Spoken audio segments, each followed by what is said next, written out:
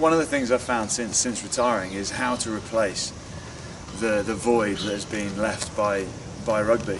And one of the things that I've done is throw myself into lots of little adventures. The first was a Yukon Arctic Ultra Marathon, which takes place in northern Canada, one of the most northerly parts of Canada in the Yukon Territory, is part of the Arctic Circle. It's a 300-mile race, and rather frustratingly, after 3 days, I got frostbite in this finger.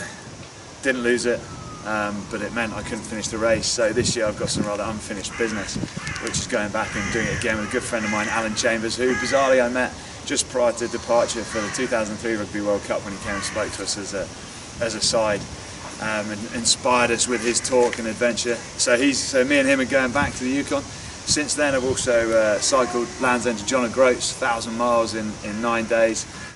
I've done the London Marathon, which I can tell you was a lot more challenging than I ever expected it to be.